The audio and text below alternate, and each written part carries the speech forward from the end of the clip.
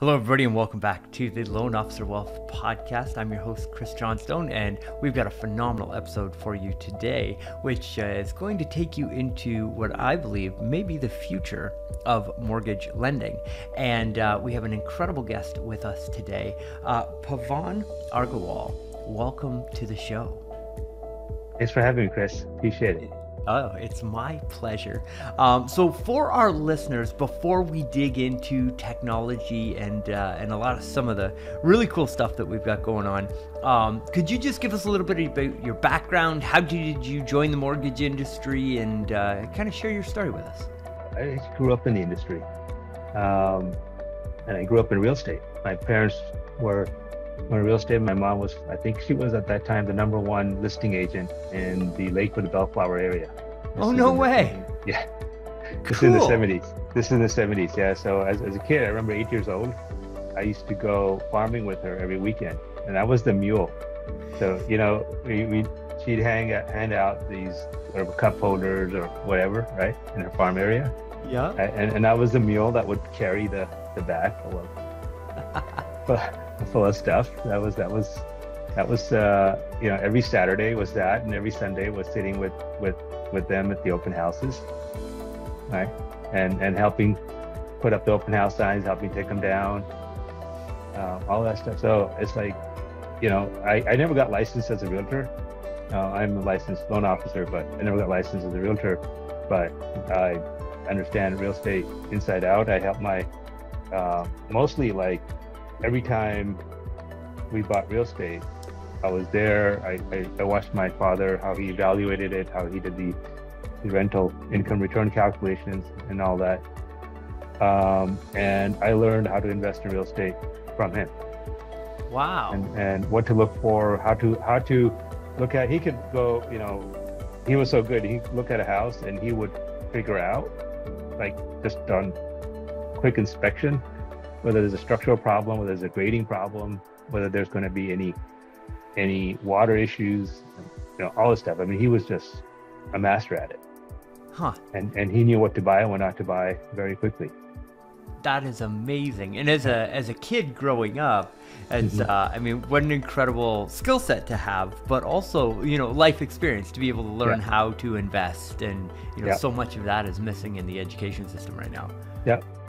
You know, I say is you don't ever really understand real estate unless you've collected rent and posted eviction notices and gone to court and done evictions, right? That's when you really understand real estate. Yeah, that is so true. And you know, hopefully I'll teach my kids the investing side, but as little as possible of the other side of it. Absolutely.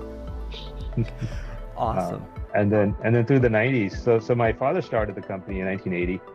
And I worked with him along that journey. Through the 90s, I was a loan officer, and my area was the 110 corridor. I don't know, where are you located, Chris? Are you familiar with Southern California? I am familiar with Southern California. So my wife and I, we travel there a fair bit, but I'm actually just north of Toronto.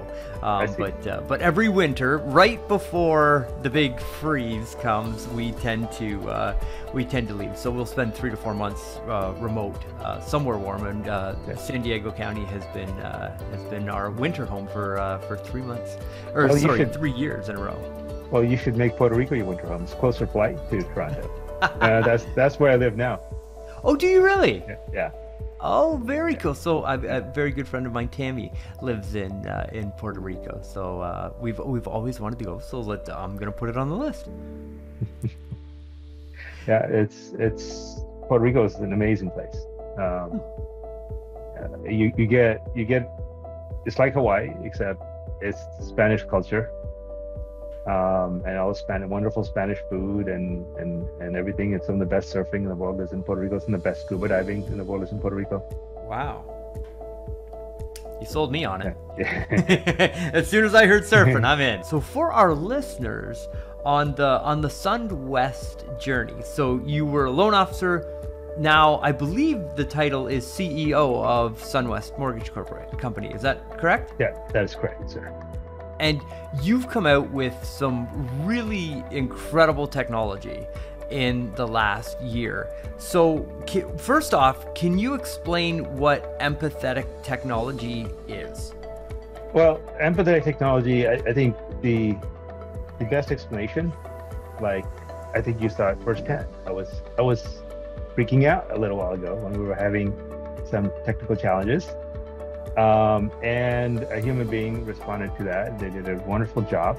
They measured my stress level, right? That's what human beings do, and they jumped on it and straightened out the technical challenges, right? And why was I stressed? Because I had a client, a customer, or more, forget a client, a customer. I had a commitment, right? Okay. I committed this time to you, and I wasn't ready, right? And that's how every loan officer, every realtor feels when they're in front of a customer, and the customer asks them a question, and they don't have an answer. They don't have the exact answer, or the perfect answer, or complete answer at that moment, right? I just had that same feeling at the beginning of this call, right? Okay, so what if I could solve that problem for all loan officers and realtors out there? Right. So what if what I just experienced, right? A loan officer would never have to experience that ever again, or a realtor would never have to experience that ever again. That basically you're there facing a customer, you made a commitment, right? I mean, I had a commitment to you. I blocked out this time for you. I'm imposing on your time, and yet I wasn't prepared. Right. So now I'm stressed out because I'm wasting your time. Right. So when the loan officer is with the customer, and the customer is given that loan officer his time, and the customer expects answers and completeness for that time. For that investment, his return is an expectation of completeness and accuracy. And the first time he asks a question that the loan officer doesn't have a complete answer to, right? And it's not possible, right? We're human beings. It's not possible for any human beings to have 100% of the answers for every possible scenarios. That's where technology comes in.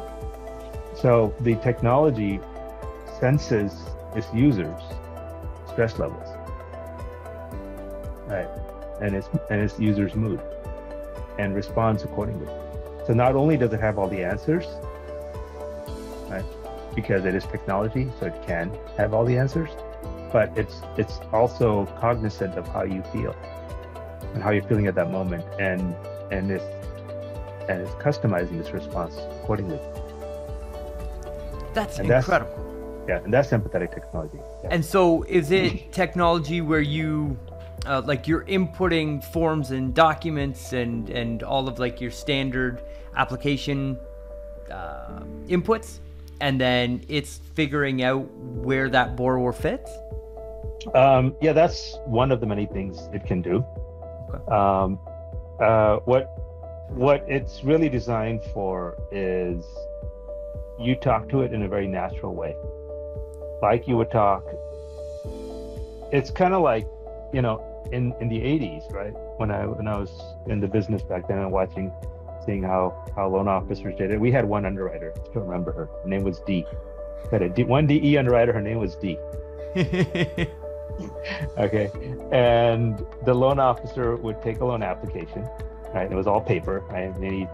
And after he take the loan off, you come and sit next to D, right? And you go through it with her, right? And she'd tell him what to do and how to do it, and what other documents to get. And that was it. It was one shot, right? One and done. Right. Right. And it was the best service ever. So the whole point of Morgan is we're not really going forward. We're going back. It's retro. We're going back to the 80s. That's the way mortgages should be originated, where it was just the loan officers, the banker, and the underwriter, and everything, right? It's just that everything got so complex in between, and people are trying to scale up to do large amounts of volume with limited number of underwriters, and so you have the current mess that you have today. So what if you as a loan originator had had D right next to you all the time, your own personal D. Okay, so that when you took the loan application and you sat with the borrower and you had those documents, you just gave it to D, and D said, yeah, this works, or don't forget to ask for, you know, this. I see a large deposit here, get an explanation on that. Like, what if it happened like that? Right, as opposed to taking a loan application, going through processing reviews, that takes a couple of days, they stack up the document, then it goes to underwriting. You wait another couple more days, and then underwriting gives you new conditions, and you have to go back to the borrower. Right? So that's the current process. But today with Morgan, so instead of D, now we have Morgan. You have Morgan right next to you all the time. So you sit down with the borrower, you take the application, you drop the documents, the information into Morgan, and Morgan will tell you, you know, really fast. Typically, any document that you drop into Morgan in 1 hour, is going to tell you a full analysis of the document. What, like if you drop in income documents, it's going to tell you what the usable income is, what the ratios will be. It'll run DU, everything for you within that 1 hour. Right. And the goal is by the end of the year, it'll be down to 2 minutes. So Morgan will be faster than D was by the end of the year. That is incredible. Yeah. That's amazing. So is this, I mean, ultimately replacing all of the steps in the underwriting process and making that instantaneous? Yes. Wow. The simple answer is yes. And we're not quite there yet. We haven't replaced all the steps yet. We have, from the loan officer's experience, it looks that way from the loan officer. The technology masks it. Okay. The technology knows when to bring in a human and when not to. Okay. Right. Just like when you order an Uber, you don't really think about the fact that Uber is driven by a human. The car is driven by a human. You see it as technology because you hit a button, the car comes, and you go where you want to go. Right. Yep. There's a human assist. Right. Wow. Okay. Same thing with this technology. You as the end user don't know, don't care to what degree, when, how a human is involved. Right. But a human is involved as needed. Right. But that's masked from you. And our goal is that it'd be less and less human involvement as the AI gets smarter and smarter. So part of the way it works is the more you use it, the smarter it gets. Okay. Yep. So we have a big push right now to get more and more people to use it, and more people to stump it. Ask it a question that will take a long time. You know, by long time, instead of it, you know, maybe it'll take, instead of 2 minutes, it's taking 20 minutes. Right. To answer. Right. But every time there's a question that takes a long time to answer, it's just learned something. That's incredible. So building a platform on artificial intelligence, how does that look from your perspective as somebody who's doing project management and you're looking to essentially shorten the underwriting time down to minutes? Like, do you have a development team that you're interfacing with and they're constantly doing inputs and outputs to the AI, or do you set the AI up and then just consistently feed it information and it kind of figures it out? Yeah, that's a good question. So we've been developing this for years. I mean, dozens of years, not months, but dozens of years. So it's been a long strategic process of collecting data, collecting scenarios, and so we have a massive database of every scenario, every exception, every customer complaint, every customer satisfaction, every positive review, every negative review, and what happened. We have a team that does a full analysis of what went right, what went wrong, right? And that's all fed into this massive database, and that's the database that's used as the training engine for Morgan. Okay, so as time goes on, as scenarios as people use it, put more documents in, right? The database keeps updating and evolving, and we have hundreds of engineers that work on this, from engineers that are dedicated to user interface development to back-end communications. There's a complex communication network behind Morgan so that it's scalable to infinite number of users, to to data engineers, to rules engineers, and so forth. So there's a huge network of people that are devoted to this to make it all come together. That is incredible. I was fortunate enough to meet with a Google engineer one time who was working on AI, and the way that she explained it to me was that at the very beginning, Google started working with AI, and it was just like, we need to figure out the difference between a cat and a dog. And so we're going to feed this thing 10,000 images of cats and tell it this equals cat. And then we're going to feed it 10,000 images of dogs and say this equals dogs. And then we're going to put in one image and see if it can determine between a cat and a dog. Yeah. Much like you feed a mortgage application into it, you never really know what the nuance is going to be down the line until you get the output back out. But then as soon as it figures out cat versus dog, then you can say, okay, well, let's take a look at cat is now a, I don't know, breed of cat, but like, so I know breeds of dogs. So let's give it a Rottweiler. And it can then, here's 10,000 Rottweiler pictures, and then it can identify, okay, this is a dog, but this is also a Rottweiler. And it's just gone through the iteration process of learning so many times that now it can tell all of the different types of dogs, of all the different types of breeds that are all over the world, and all that information. So basically you're taking that process, applying it to the mortgage documentation process, and eventually you'll be able to feed in any type of application that comes in the front end and have all of the outputs go where they need to go on the other end. Exactly. And we've been, so I'm glad you brought up that cat versus dog scenario. That's an old paradox. That problem has been, they've been working on that problem since the 80s, maybe the 70s. Really? Yeah, so that's not a new problem. Huh. Okay. So the neural net technology, the neural net algorithms have existed, long before the 80s. I'm not sure exactly when, what year it was first theorized, designed. Huh. So this is not a new problem that she's talking about. It's an old problem but that problem was finally solved recently. Okay, and so what was the big breakthrough? Was it a new algorithm? Was it new math? Was it some new science? And the answer is no. It's the same algorithm. Right? It's the same math that was developed, 40 years ago. Right? It's still used today. But the big breakthrough was computing power. We finally have the computing power and the data warehouse capabilities to store all the data and to run and have the computing power to run a neural net that is n dimensions deep. Right. Okay. So the idea, what they tried to do before in the 80s and 90s was try to do this with a neural net that was 4 or 5 dimensions deep, which just because that's all the computing power could support back then. Right, and it wouldn't work. It was flaky. Right, it wasn't deep enough. So what they realized was, if you make it deep enough, then it works. Now, here's the interesting thing: is because a neural net is really a first order approximation of a human neuron, right? Right. I did not know that.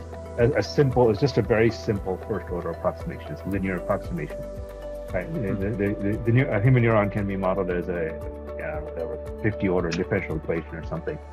And a single node of a neural net is the first order approximation of that. So if you put enough first order approximations, if you put enough linear layers, right, and you make it deep enough, then it starts getting really close, starts looking very close to a real neuron. Huh. Okay, just like the picture we're looking at the screen here, right? It looks like a nice, smooth picture. You look great, by the way, right? Thank you. Likewise. Right, but if you look very closely, it's nothing more than lots of millions of little pixels. Right. Right, smashed together. So we're able to have this video conference call. I mean, this technology, this theory of image processing that we're doing here, I mean, this existed in the 60s. I mean, Voyager sends images down, right? Voyager was launched when? Right, in the late 60s or something like that, early 70s? I think right? so. Yeah, right? it's sending images from outside of the solar system down to Earth using the same technology, same basis that we're talking to each other right now. Huh. Right. So computer science really hasn't changed a whole lot. That's incredible. Right? It's just processing power has changed. So, we risk losing the core of our audience here, but I do want to dive into the technology aspect of this and stick with us, folks. So when we take this and we apply it to Moore's Law, and the fact that computing power is just going to continually expand at a greater ratio as time goes on. And I didn't do that justice, but you're picking up what I'm putting down.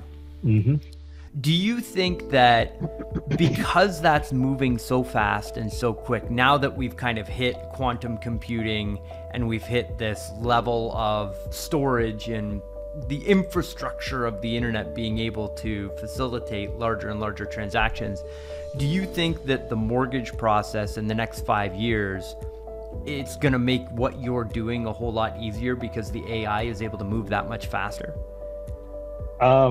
Yeah, it's interesting about Moore's Law, because that's a whole nother topic, because I think IBM just announced, 1 nanometer, 2 nanometer chips. And so we're down to atomic size gates. So you can't get any smaller.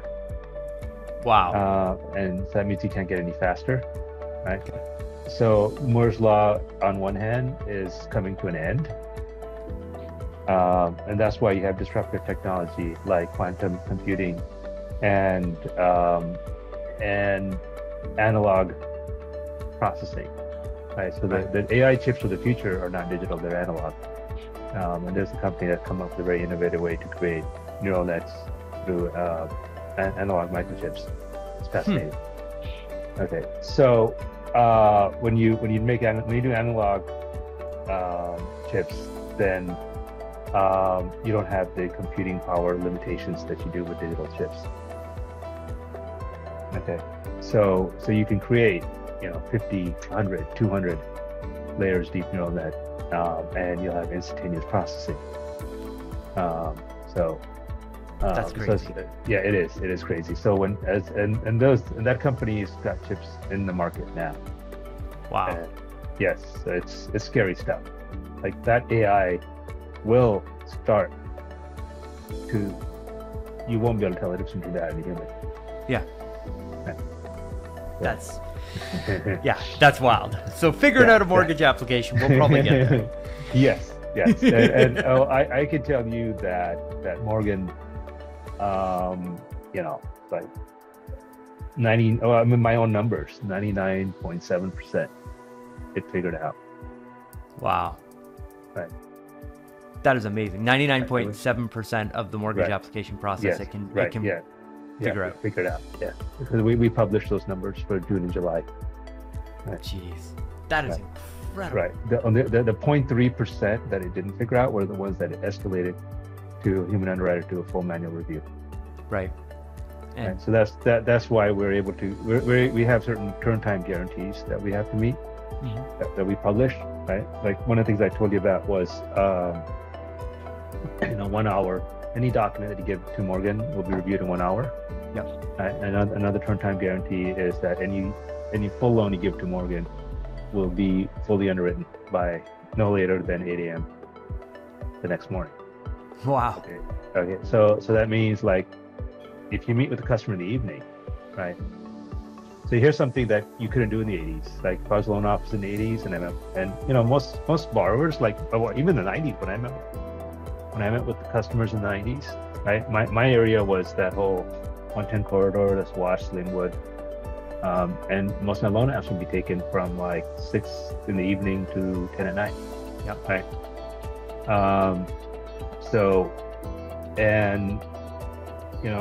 You'd sit across the kitchen table, you take a loan application, collect all the information, right? But I wished at that time I had Dee next to me.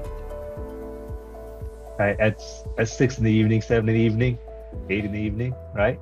Yep. To get the approval on the spot. Okay, but with Morgan now at your fingertips, you sit across the kitchen table at 7 in the evening with your customer, right? You get the information, get the documents, you drop into Morgan, and you're guaranteed that before you wake up, or before breakfast at least, depending on what time you wake up, I guess. Depends on how many drinks you had that night. So before 8 a.m., you're going to get your full loan approval, full conditional approval. Incredible. Right. And so that's the current turn time that we're guaranteeing, and we're going to have that down to 2 hours within the next few months. Amazing. Now, in a lot of the documentation that I read, it mentions that it is NFT and blockchain based. Correct. So for our listeners, can you, like, how are you utilizing NFTs throughout this process and building on the blockchain? I mean, many people, that'll be a brand new concept to them. Can you start to unpack just a little bit about how you're leveraging the blockchain and NFTs in order to make this happen? That's an excellent question. So first of all, if you go on our YouTube channel, there's a playlist called Game On. Okay. And in there's a 30-minute video where we actually walk through a real life scenario of originating a loan on the blockchain and using NFTs in the loan purchase, in the property purchase process. So to get an in-depth view, you can watch that video, and it goes to step by step how that works. So in a high level, what the NFT blockchain process does is, because our approvals are so fast and they're automated, and that means they're guaranteed. Okay, so when Morgan reviews a document and says this is the income, or this document satisfies this condition or whatever, right? We stand behind it. So we rep and warrant that. So we rep and warrant everything Morgan tells you. And there's thousands of loans that we put through it.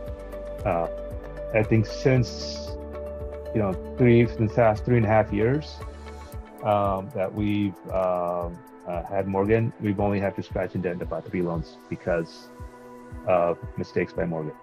Wow. And we hardly scratch and dent any loans. We have very, very, very few issues with repurchase and things like that. And when we traced it back, there was only 3 loans and tens of thousands of loans. That is incredible. So that's why we're able to issue the warranty. That's why we're able to issue the warranty on Morgan, that if it gives you an answer, it's final, and we stand behind it because that's the track record. So because of that, so when Morgan gives you that conditional approval by 8 a.m., right, it can generate an NFT also at the same time.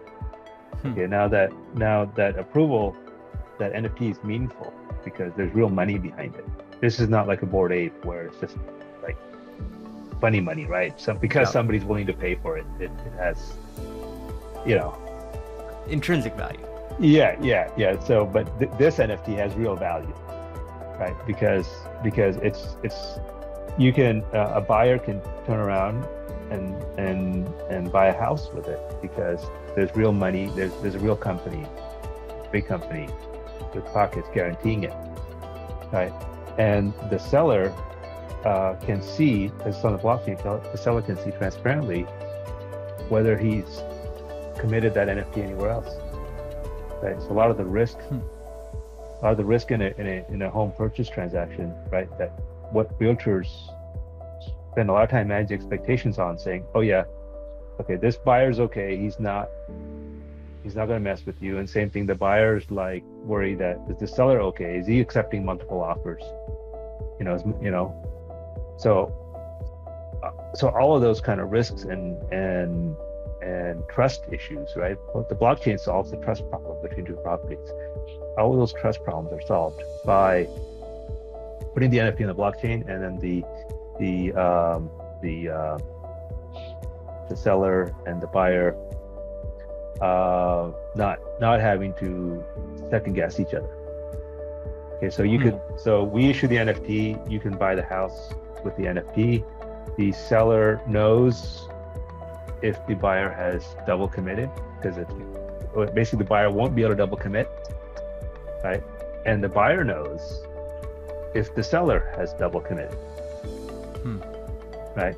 And so that whole trust process is removed, the whole trust questions are removed, and your transactions become simpler. If you're a seller and you have a choice between say a cash offer from a customer that you don't know, from a buyer that you don't know, and you have to say, the realtor saying, trust me, he really does have the money, right? Because he can show you bank statements with money in it, and it could be borrowed money, it could be gone tomorrow.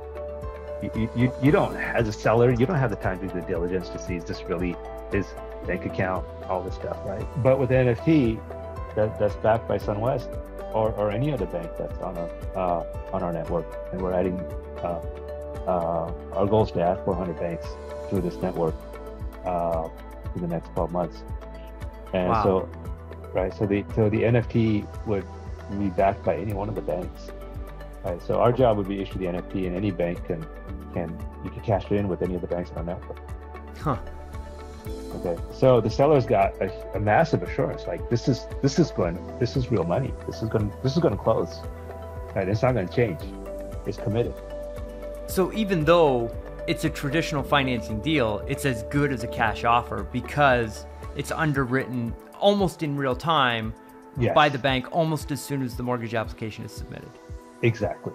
Right. It's near real-time underwriting. We call it, we trademarked it, called it instant underwriting. From the seller's perspective, from the realtor's perspective, and from the loan officer's perspective, relative to what happens today, it is real-time underwriting, right? It feels instantaneous, right? And it's on the blockchain, so it's secure.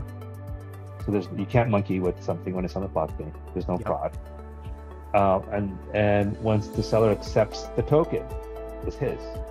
Right, along with the token, he accepts the earnest money deposit. So that's maintained in the token as well.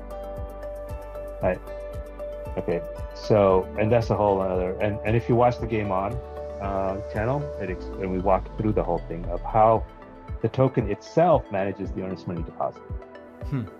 And it takes away some anxiety of the buyer as well. Right. Now, I just bought a condo for my daughter. Right, and I had to put $100,000 earnest money deposit. Okay. And I'm sitting here scratching my head, like, okay, I wrote a check for $100,000 payable to this realtor. I'm like, I don't know the net worth of this realtor. It's like this $100,000 earnest money deposit could be more than what this guy's worth. Right. But you know, you just take the leap of faith and you do it. Right. Yep.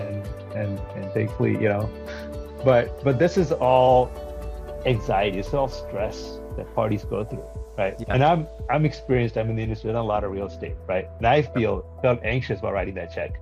Mm-hmm. Imagine a first-time home buyer, even on an FHA transaction, who spent 3 years saving up $10,000, right, to buy a house, right? And is writing a $5,000 earnest money deposit check to a real estate agent. Yeah. That's 50% of his life savings. Yeah. Right. Imagine the anxiety he's feeling. I'm feeling anxious over $100,000. It's a lot of money, but for me, it's not. It's not half my life savings. I can tell you that for sure. Right. Right. And so I'm feeling anxious over $100,000. And can you imagine somebody who's feeling anxious over half his life savings? Yeah. Right. Now, what if that anxiety if you eliminate anxiety from the real estate process, how much easier the whole thing becomes? Yes. Right. Yep. And the way you eliminate anxiety is two-front. Trust. Blockchain solves most of the trust problems. And second is communication, transparency. Yeah. And again, blockchain and AI solves that, because Morgan is available to everybody. You can go in and check the status and see what's going on. You can just talk to it. It's so easy to use, right? If you know how to text message, you can use Morgan. Wow, that's incredible. So, Pavan, thank you for being so generous with your time. Yeah. I do have one last question, if I may sneak it in. Yeah, sure. So, we're seeing tokenization, NFTs, and putting blockchain one side of the transaction. The buyer coming in and making sure that we can go to the seller and say, hey, this is backed by this NFT, by SunWest. You're good to go to accept this offer. What about the other side of the transaction?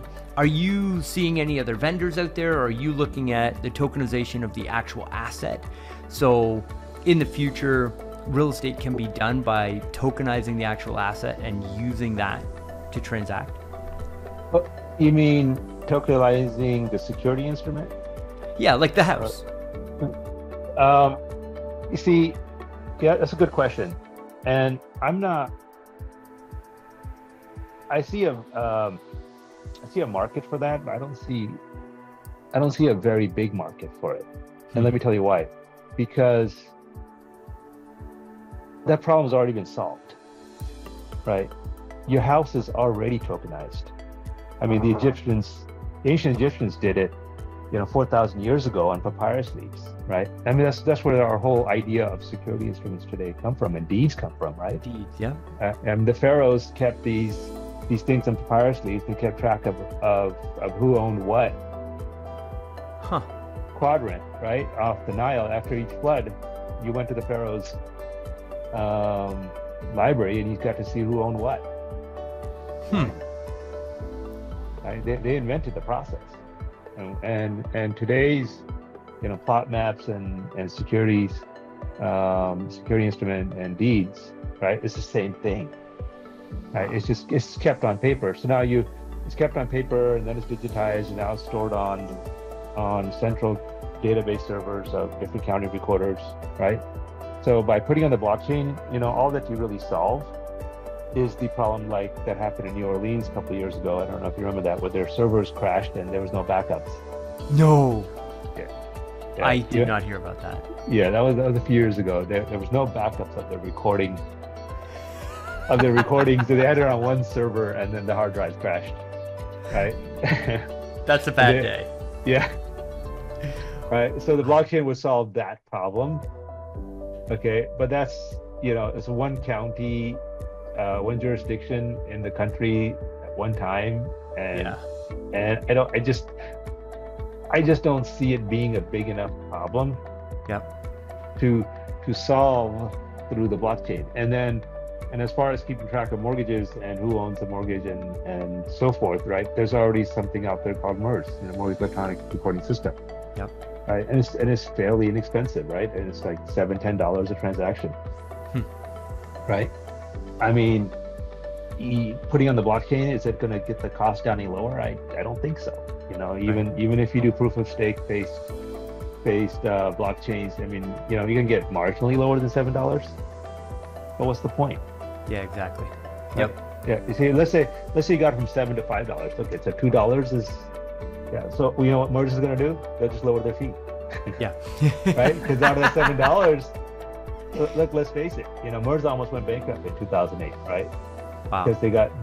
Because of litigation, they got sued, they were challenged over and over and over again, and all the money that they had made up to 2008 was spent in defending those lawsuits, and they defended them. Now that they've established that this model of a central or a third party holding the registration as opposed to the county, they've defended it in every jurisdiction in the country, and it's held. So the money that was paid to MERS was paid for that legal victory. Wow. Right? So they invested, the real investment of MERS was not in the database. I mean, yes, that was important. Of course, they made the database, but the real investment that the MERS team did was in the legal investment and establishing the precedents and creating a legal framework so all of this is possible. Wow. Okay, so for now MERS makes $7, $10 a transaction or whatever, and most of that is profit, but I think they've earned it. Yeah. They took that risk. They almost went bankrupt because, and they took all the bullets and politicians who I shall not name, attacking them, saying it's their fault for the mortgage meltdown. Wow. And it really wasn't. They're just providing a service, and they won all that, and they made it through all that. So look, I have no stock in words. I'm not promoting of them or anything like that. I just think that, I think it's one of those great American inventions. Yeah. Great American success story that we should be celebrating. Wow, that is fantastic. Well, Pavan, again, thank you so much for being on the show. I truly enjoyed our conversation here today.